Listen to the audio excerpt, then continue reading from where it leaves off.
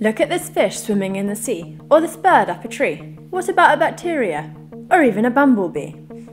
Don't worry, I won't rhyme for the entire video, but the amazing diversity of life on planet Earth is truly staggering. There are estimated to be between 5 to 10 million different living species on the Earth, and that's excluding all the bacteria, as they are really hard to count.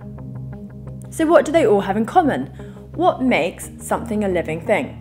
Well, scientists have found that all living things, from the simple little amoeba all the way up to a big tall giraffe and everything in between, can carry out these 7 life processes. The first is movement. Some organisms move very obviously, like a cheetah, the fastest animal on the planet, which can run at 60 miles per hour. Other organisms like plants move much more slowly, but all living things do move. The second is respiration. Respiration is a process that occurs in cells to release energy that is stored in food. Organisms have evolved slightly different ways of doing this, but all living things need energy to live, and this is how they release it. The third is sensitivity.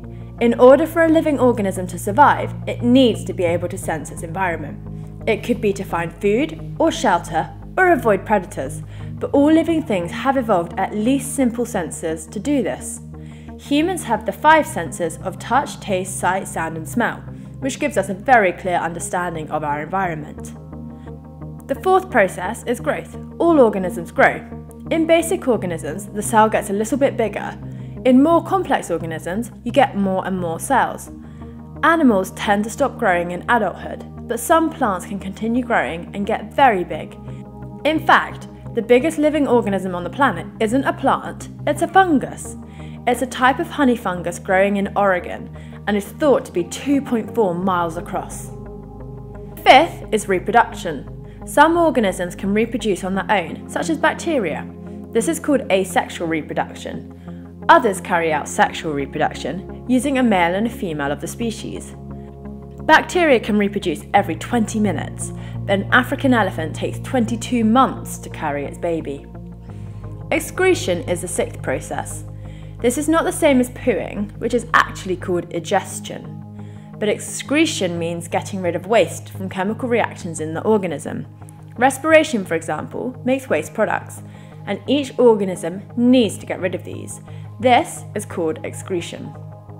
The final process is nutrition. Every living organism needs some sort of food.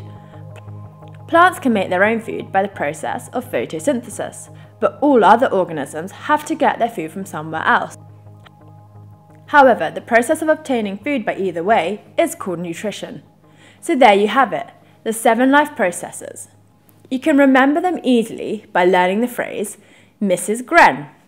Movement, respiration, sensitivity, growth, reproduction, excretion, and nutrition.